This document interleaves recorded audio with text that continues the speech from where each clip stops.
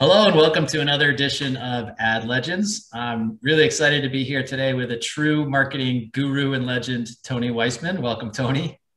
Hey, Matt, it's great to see you. Thanks for having me. Good to see you too. So a lot of people know you as former CMO of Dunkin, and even more probably people know you as you were CEO of Digitas North America for years and spent a great career there. Talk a little bit about what you've been up to these days. Well, what I've been able to do, which is great, is advise companies who are generally reinventing the industry, like you guys. And so I'm really enjoying some board work and consulting and advising with early stage businesses where I think they've got a real compelling thesis and a right to win. And I'm really enjoying that a great deal.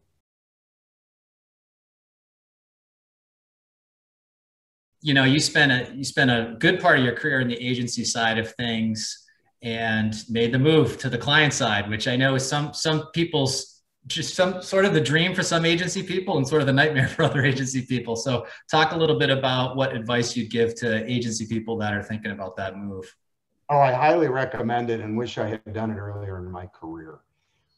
I think it really helps you understand how your clients think about their business on a daily basis. I would have been a better agency person if I had spent more time in a client role.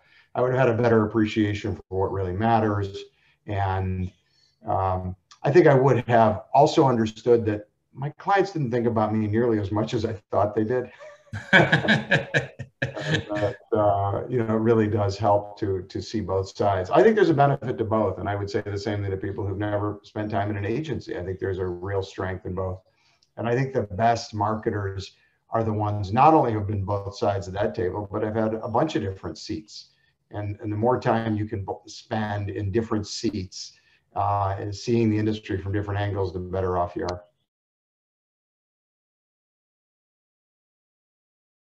Great. Well, let's talk a little bit about YouTube. You know, we've talked about this obviously a lot in the past, but you know, there's definitely a shift. I've seen a shift in the last year, especially if people used to think of YouTube, used to bucket it as sort of one of the many social platforms, digital platforms that people could use, but it's more and more being bucketed into a, you know, TV buys and thought of as a platform to reach all ages, all types of people. Tell me a little bit about from the sort of the marketer's standpoint, what you're seeing. Well, I think it's fascinating what YouTube has gone through ever since its acquisition in the early years when it was a curiosity, and then sort of its early adolescence when it was the place to find young people who aren't watching TV, to the time today where, particularly based on mobile device and digitally native young people, a screen's a screen's a screen. And right. We all know that sight, sound, and motion is still the most compelling way to tell a story. It's what's most memorable. It's what's emotional. And video will, for the foreseeable future, be the most compelling way to connect with humans. And now I think what you're seeing is these sort of arbitrary distinctions that used to exist. Media companies and agencies used to have network buyers and syndication buyers and cable buyers. And over time, that became sort of, linear, and then digital was over here. And I think it's all morphed into where can I get the best returns on my investment by reaching the right audience with the right level of efficiency. And I think that just follows, as it often does in our industry, it just follows basic consumer behavior. And I know my own usage, and I'm sure yours and many other people, is I don't think when I'm watching an app for my Apple TV versus a YouTube video on my iPad versus et cetera, et cetera. I don't necessarily think I'm a different person, and I don't bring a different set of experiences. I still grab a soft drink out of the fridge right beforehand, and I still pause when I need to do something, and I still multi-screen, blah, blah, blah, all those things. And so I think we've created distinctions based on distribution methodology, which do not line up with the distinctions that consumers are just like, where's the next, piece of useful entertainment. Talk to me a little bit about, connected TV is sort of a broad term that covers a lot of things these days. And YouTube, again, is part of that. Talk to me a little bit about what you're seeing with some of the companies you work with or advise for how they're going to try to get some reach on connected TV, because it can feel like a complex thing for marketers and advertisers. Yeah, I think it's true. I think it is complex. I mean, I think CTV is where, YouTube and its group were 3 or 4 years ago, in which it just felt somewhat overly complex, and I think it'll get simpler. I think like YouTube is the dominant provider of CTV. YouTube is a dominant force, regardless of how you categorize it. And I think, frankly, if you don't have YouTube as a central part of your media plan, it baffles me. And I think it's just it's incredibly versatile in how people come to it, how people ingest it, when and in what lengths, et cetera. I think CTV is a complicated way of saying, let's just apply data to Linux, to sight, sound, and motion, the way we have to, search, and digital video. Like, I think there is nothing better than trying to provide some level of data to who sees a standard linear ad. As an example, like if you're selling cars, why would you be selling cars to a family that just bought a car?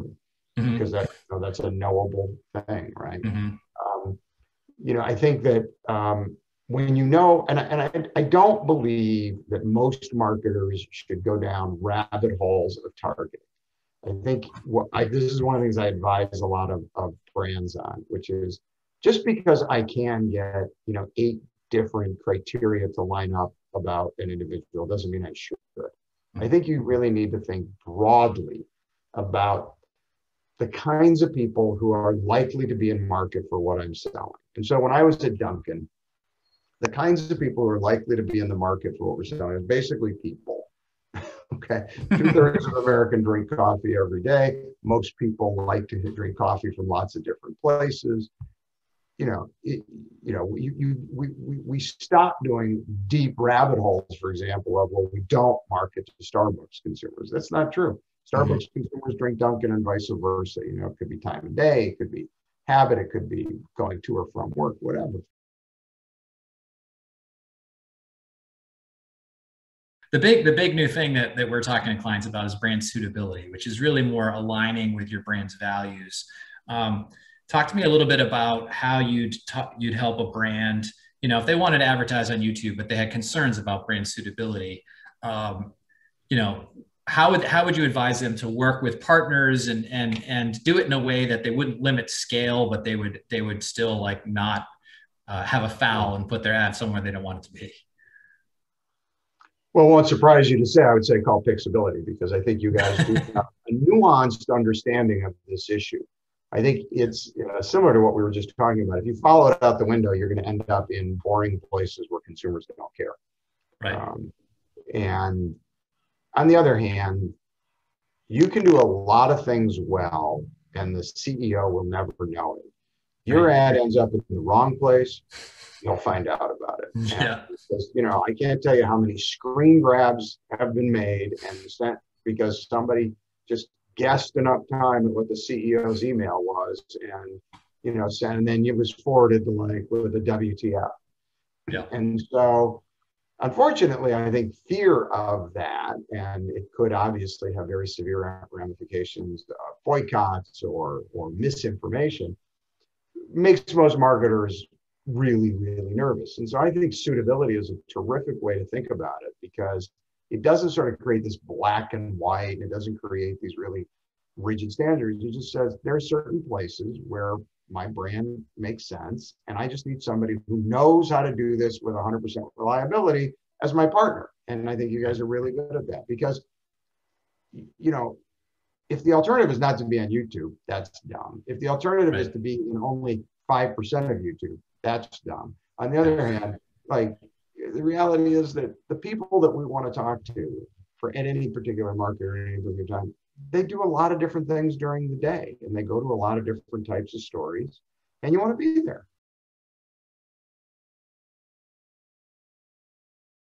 Good. Well, let's change gears a little bit and talk about part of the things we like to do in this series is ask people about their own YouTube habits. These habits change day to day, but what are sort of your typical YouTube habits? Well, so we were talking before about music, and I know you're a musician. Are you familiar with the Song Exploder? Oh yeah, that's my favorite. I love that. So I love, and Vox does one of these as well. I love these. I love music on YouTube. So let me just put it that way. I was just watching Rihanna Giddens do a great, a great performance. I think music on YouTube is the perfect little, the separator in the course of a busy day when you just want a few minutes. And sometimes you want to watch a performance. Other times you want to like get a little behind the scenes, like, you want to go a little deeper, like what was the inspiration for that? I love it for that. I do like a lot of sports clips as well. I think I will admit I've gotten to be one of those guys who there aren't that many full matches and games that I want to sit through. That's right. And I do want to see, some extraordinary highlights. Yeah. I will point you, this is going to date us, but the last night's Islanders Bruins game, I'm pretty sure it was last night. Yeah.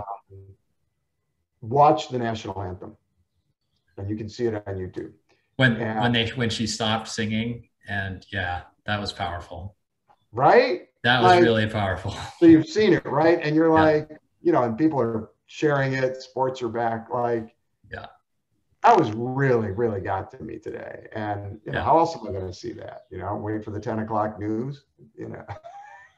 Definitely. No, that's exactly it. And not everyone that would want to watch that whole game.